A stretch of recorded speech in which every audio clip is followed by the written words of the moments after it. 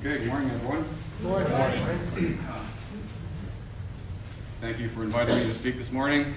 I welcome the opportunity to talk about our little project with Mark. We're very excited with the Darlington refurbishment, and I'll go into a little bit more detail about the retube, repeater replacement project, and since it's so difficult to say, we renamed it the RFR project. Much easier. So I'm going to talk about our joint venture, SNC-Lavalin Aecon joint venture.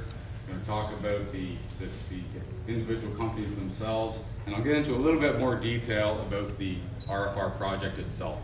In order for you to understand what it means to Clarington municipality and the GTA, I think you have to know a little bit about the project and what we're doing. And we'll also talk about what it means for vendors. I'll start with SNC-Lavalin. I think everyone's heard of SNC-Lavalin. We're the largest engineering company in Canada. We're active around the world. We're in almost every sector. Nuclear is just one of them. All sectors of power, thermal, hydro, distribution. We have 32,000 employees currently. Every time I do a presentation, that number goes up. Recently, with the acquisition of CANDU, that gave a new dynamic to our nuclear group, and CANDU Energy is one of our key subcontractors on this project. We have projects in 100 countries, offices in 35, and we've been in the nuclear industry since the mid-60s. And last year was an exciting year with SNC-Lavalin. We had our 100th anniversary. And here's some of the projects. I put a couple of slides up for some projects that you may have heard of. The Bruce steam generator replacement, that one's near and dear to my heart. I was the project manager for that one. Portland's Energy Complex, downtown Toronto. Probably heard of that one. A couple other ones that you may have heard of, the Vancouver SkyTrain, and of course the 407 highway. I don't know if you're happy with the 407. Our joint venture partner, Aecon Construction. Aecon, very similar to SNC-Lavalin in that they're a public company and they're one of the largest construction companies in Canada. They're in virtually every sector as well. Well known in the nuclear industry.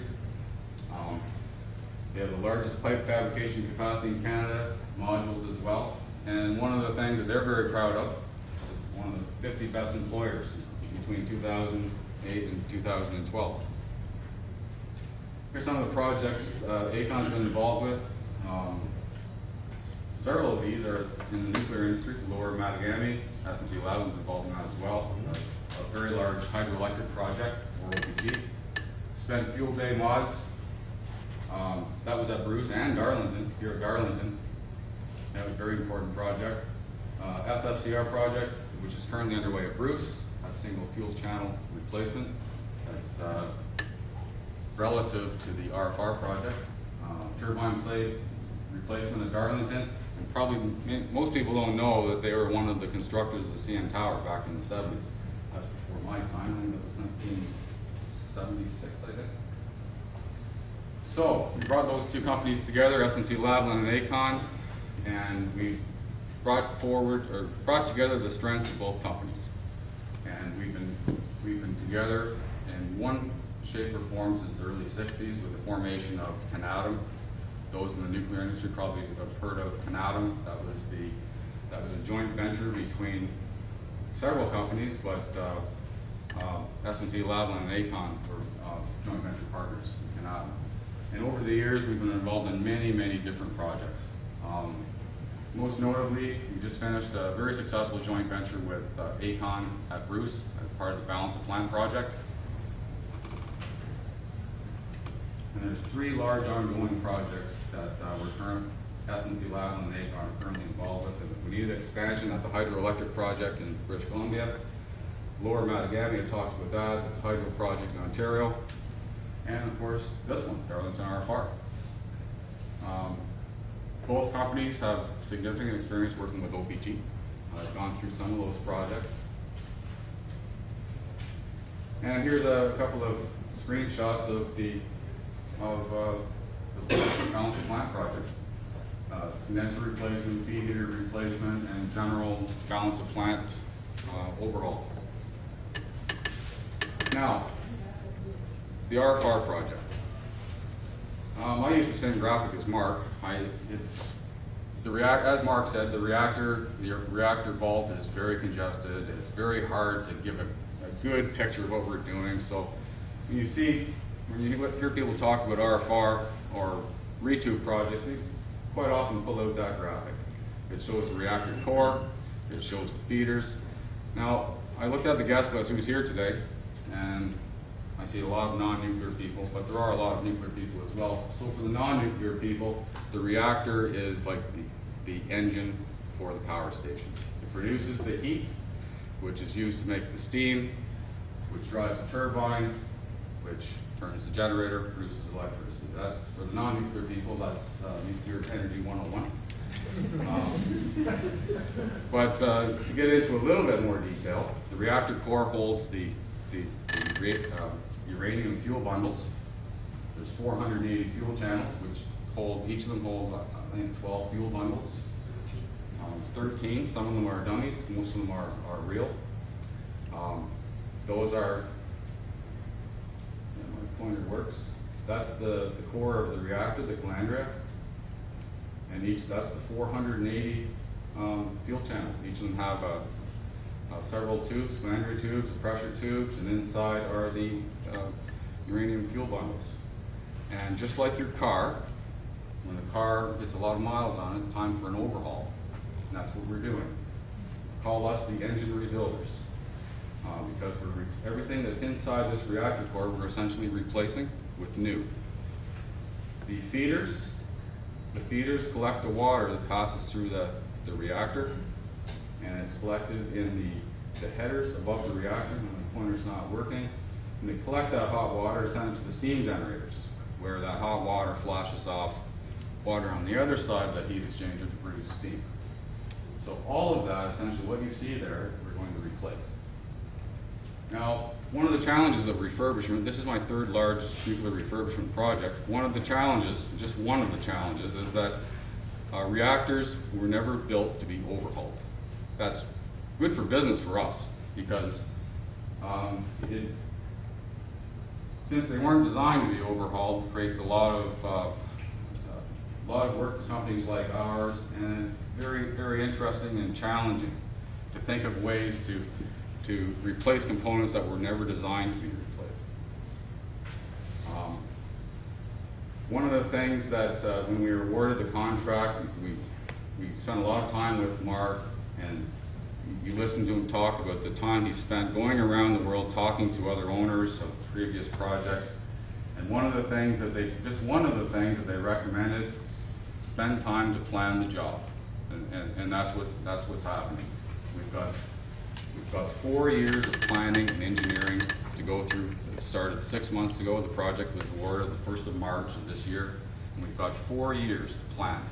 Well, it's not just sitting and making schedules, but we've got a fairly large project team now that the time is going very quickly, because not only are we doing planning, but we're designing a mock-up. We're buying long lead material. Some of the material that we have here, the components I talked about, are made from very exotic materials. You can't buy it off the shelf.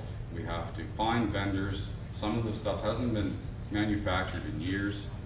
So it's very challenging finding the vendors that will produce this material. We're also designing the special tools that will be used to replace these components. When I talk about tools, you'll see in a minute I have some images of some of the tools that I'm talking about. When you hear about an RFR project or a retube feeder project, you always hear the term tools. Now, we're not talking pipe wrenches and hammers, and you'll see what I mean in a minute. If you're into machine design, you'd be in heaven when you see the tools that we're designing for this project. One of the key things on the project is that we're using proven technologies. It was very important. We listened to Mark when we were talking that that it was very important that everything we do have a sound technical basis and it should be based on something that's been done before. We didn't want the project to turn into a science project. That's a term that's commonly used in our industry.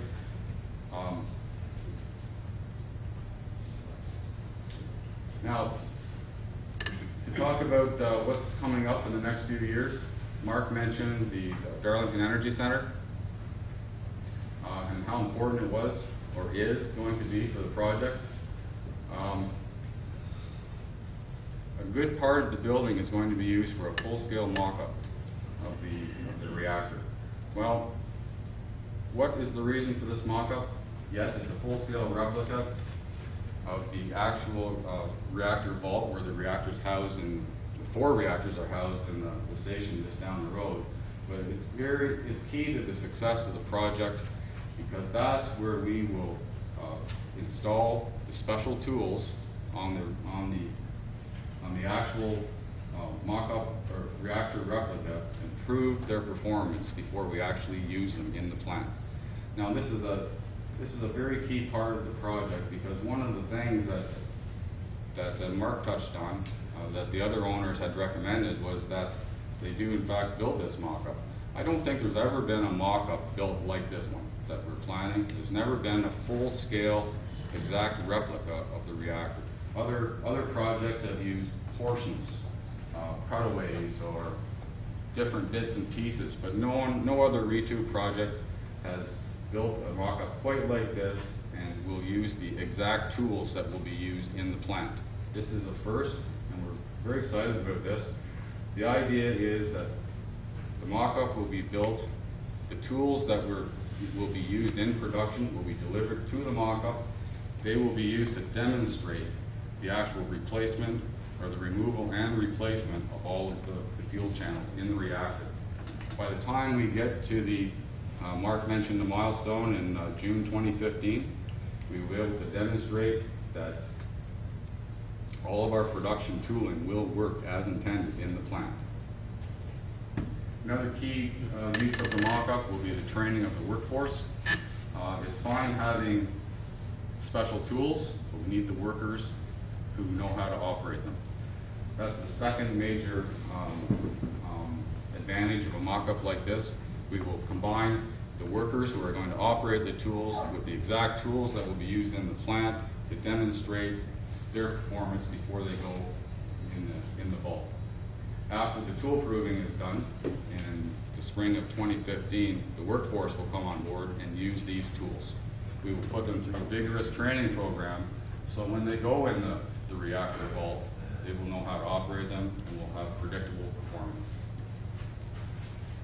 Here's another screenshot of the mock-up. There's the reactor core itself. We have the east and west end, and you can see some of the pressure tubes, the calandria tubes, going from one side to the other. We'll be operating on both sides. And you see we even installed or replicated some of the steel structure from the reactor vault, and that's to demonstrate the motion of the tools and materials in the vault. As Mark mentioned, the vault is very constricted. For a power station that's so large, the actual vault is relatively small in comparison to some other CANDU stations around the world. It's quite a bit smaller than Bruce A, where I just came from, and some of the CANDU 6 plants in other countries. Now, special tooling. Like I said, we're not talking about pipe wrenches and hammers here. We're talking about some pretty sophisticated stuff. We'll start out with the retube control center. The reactor vaults are hazardous workplaces. Remember, this is a nuclear power station. It's a radioactive environment. And one of the goals of our project is not only to do the project quickly and efficiently, but to do it safely. And part of this, that's one of the most important goals of the project, is to a safe and efficient operation. Safety means reducing the dose to workers. One of the reasons for the retube control center you bring the monitoring and control of many of the tools outside the reactor vault. The fewer people you have in the reactor vault minimizes the dose and exposure to workers. That's paramount to our philosophy of safety to workers. Many of the tools that we have, in order to minimize that exposure, they're designed to be operated remotely from the retube control center. The next tool here is an elevated work platform. I have some other screenshots later to show the size. It's about 40 feet tall. The reactor face, the 480 fuel channels, and you can see the ends and the lattice. That's that round object there. And the retube platform is something that we're designing and building and installing in the plant. It's about 40 feet tall. It's about 25 feet across. It's a motorized platform that workers stand on, and it raises and lowers to gain access to the reactor face. And we have one on each side of the reactor. As you can imagine, it's challenging getting this device into the reactor vault, and it requires a lot of engineering and ingenuity to remove components that are there now that are in the way. It must be removed prior to the retube. Now you see on top of that platform, you see what you call, that's a work table. The special tools that I'll show you in a minute are installed on this work table, and the table goes to the left and to the right and indexed to stop in front of each of the fuel channel locations. I'll just give you a few examples of some of the remote tools or some of the sophisticated tooling we're using. Now, this tooling, it's been used before around the world. It has to be customized for Darlington. I don't think there are two nuclear power stations that are exactly the same. We're using technology that's been proven elsewhere, but we're taking the best of everything that's been used before and rolling it into the tool set that's going to be used at Darlington. Darlington is not the same as any other CANDU, but it's very similar in some ways, and most of the tooling has something in common with either the Bruce station or some of the CANDU 6 designs. Now, like I said, I'm not showing you all of the tools, just a representative set, just so you can get an idea of what we're using. There are 25 different major evolutions that we have to go through to replace the fuel channels in the reactor. And these tools here represent one of those evolutions. And to put things in perspective, that in-fitting removal tool, I'm going to have a problem with this pointer here. That's sitting on a work table, so it's probably, I think that would be about 15 feet long. So that's quite the tool. And the one below it is the same, and they sit on the work table on the platform. The pressure tube cutting tool, the one on the bottom, is essentially a big tubing cutter. That's all it is. Now, we had a special tool set just to remove the components. In general, the tools that are used to remove the reactor components are operated automatically or remotely to lower radiation dose to workers. Now, the tools that are used for installation, once you've removed the old components, the new ones that are going in, of course, are not radioactive. The precautions are not quite nearly as serious on the install, and many of the tools for install are manual. The calandria tube installation, many of the tools that are used are push-pull. Calandria tube, they're pushed in from one side and pulled from the other. The same as on the removal. The tubes are pulled from one side, pushed on the other. A calandria is, I like using analogies. You may have noticed from the engine example, but a calandria is just a big heat exchanger. It's like a radiator in your car. It has a tube sheet. The lattice that I mentioned is a tube sheet. The tubes go in, and they have rolled joints to have a leak-proof boundary. So that's what this tool does. It pushes in the calandria tube, then there's a rolled joint main to make it watertight. Here's another view, just showing the size.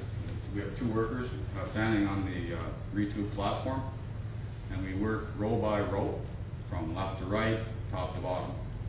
So in each one of those locations requires a 25-step process to replace all of the components inside the reactor.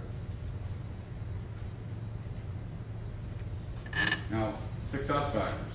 I think Mark mentioned this, I don't know, 3 times. OPEX, operating experience. It's key. It's one of the things that we were happy to hear when we first met Mark was not only did he listen to OPEX or operating experience from other utilities, but he's actually doing something about it. A lot of the things, I came from another refurbishment project, and a lot of the things that we learned, or a lot of the lessons that we took from that project, OPG's already they're already implementing on this project, and as a contractor, we're very excited about that. Parking, people laugh about parking, but he's right. It's huge. It's a huge issue. We found that the other refurbishment projects, both of them I've worked on, it's an annoyance to the workers. Significant work has been performed studying other refurbishment projects. Some of the things like special tooling, all of the things I've listed here, we've studied through the operating experience and lessons learned process. The tooling has been used successfully in CANDU 6 projects in Wolsong, recently in Point Lepreau, also at Bruce. Like I said before, no 2 reactors are exactly the same. We're taking the best of both, best of all of the plants. Owner-contractor relationships. This is another thing that we brought from other projects,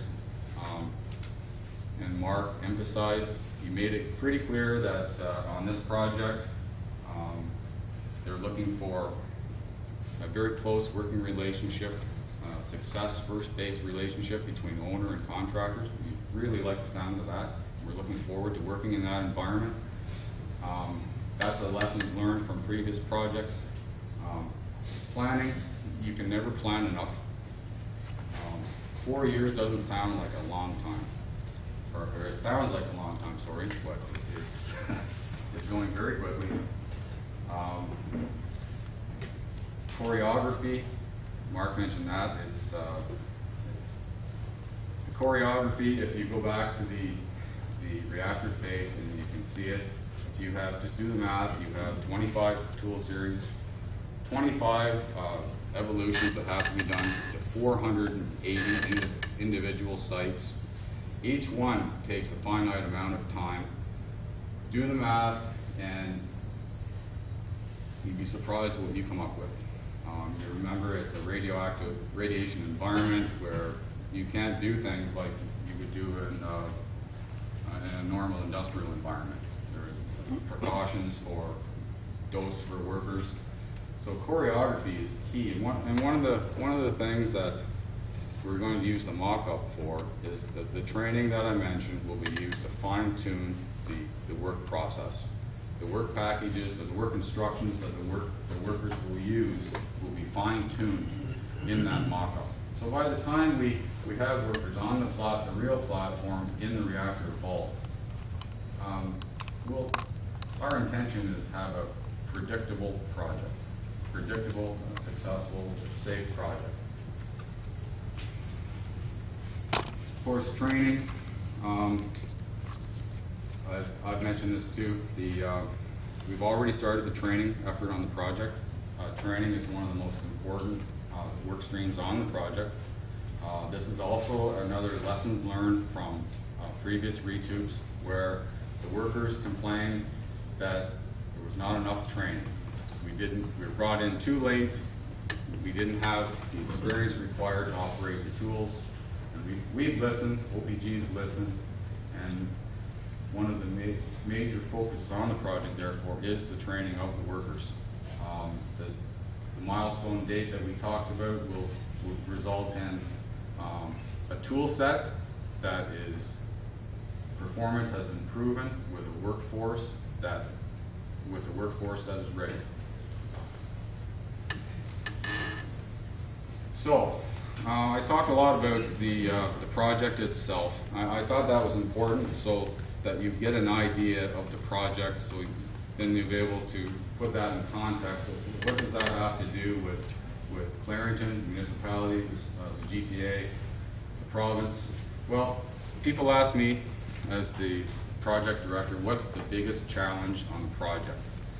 And for me, yes, all of the things I mentioned, the technologies, yes, and the procurement, yes, we have to do it now because the resources are scarce and materials exotic. But when you come right down to it, the biggest challenge that we have is people. It's always people. Every project, it's people. It's finding the skilled resources to operate the tools, to buy the material, to install it. It's not just the engineers. We're looking for planners, schedulers, cost estimators, quality assurance people. The list goes on. Skilled tradesmen, millwrights, boilermakers, you name it.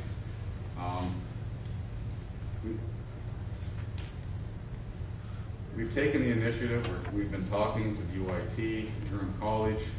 We've established a chapter of UIT for construction management. We've got several recent graduates of UIT on our payroll in nuclear engineering, very good program. We're looking to work more closely with the local schools in that area. Based on our experience at Bruce, it's a great opportunity to expand the local skill sets at Bruce. I was there for 4 years, and that was one of the successes of our company. By the end of that project, we had more than doubled the skill set in our company by bringing in young people at the beginning of the project and working with experienced people. By the end of the project, they were almost like the veterans. We brought that skill set to this project. We're looking to continue that process on this one by bringing in young recent graduates on the project, whether they're from colleges. The same would be said for the tradesmen. We've already started engagement meetings with several of the unions. One of the lessons learned that we've heard was that from the unions, that the previous refurbishments didn't engage them early enough or not at all on what was going to happen. Now, we're changing that. We're getting feedback from them, how to improve our work processes. So we're doing that on a regular basis. There's another one coming up in a few weeks. So from my perspective, the first two bullets are the most important. The people. Commodity items. As you can probably tell, the retube project is not a project where we're going to be buying lots of valves, lots of pipe, lots of building materials. It's quite specialized. Doesn't mean we won't be, but the focus on procurement on this job are the special tools and the reactor components.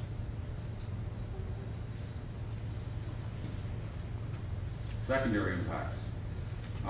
With about 750 workers that we predicted that will be on this job, I think we'll contribute greatly to the traffic situation in Clarington. But I'm experiencing that firsthand driving from the west end every day. But in reality, 750 paychecks that will be spent in the Clarington area, that'll have a huge impact from our job in the overall scope of the project. My wife can't wait to move to the east end. from the west end, and many of the people on the team are the same way. What it means to vendors. Well, I mentioned the focus of procurement on our project. All of the procurement on the RFR project will be done by the joint venture, and I've broken the procurement into 4 areas. The special tooling is being designed now, and some of it is we're identifying vendors, and some of the packages have already been issued for quotation. We classified the special tooling as long lead. It requires design, build, and of course performance testing in the mock-up prior to use. So that's why that process has started now. Reactor components, that's another very key area. I mentioned that before. Those are the exotic materials, pressure tubes, end fittings, flannery tubes. We've started that process already, building bidders lists, consultations with potential vendors. The last two are in common with almost any construction project, although at times it's difficult to call this an RFR project a construction project. It's almost like an assembly line, repetitive work. 400. I went through didn't actually do the math. The 480 fuel channels, 25 series. It's not like any other construction project, like my recent project, steam generator replacements, where you take something out and you put it back in, you replace all of the interferences and piping, electrical cabling. Retube is not quite like that. So building materials such as structural steel, pipe, fabricated items, although we will need some, that would be fairly limited in scope. In the overall scheme of things, fairly limited, but we will be buying materials such as waste containers for radioactive components, temporary structural steel components, the temporary power systems that will provide the power we need to do our construction work inside. Of course, typical construction services, rentals, scaffolding, small tools, welding machines, ventilation fans, that kind of thing. Being a nuclear project, there are requirements. You can start with, if you want to do business on this project, rule of thumb is that you should be on OPG's ASL supplier list. And of course, as another rule of thumb is if the material that you're supplying will stay in the plant, as a general rule of thumb, you must have a QA program that's compliant with ED 299.2. That doesn't apply to things like equipment rentals, scaffolding and the like, but like I said, the rule of thumb, if the material that you want to provide is going to stay in the plant, or it's going to be part of some of the special tooling we're buying, obviously the reactor components, you have to have a compliant QA program. Okay, and that's all.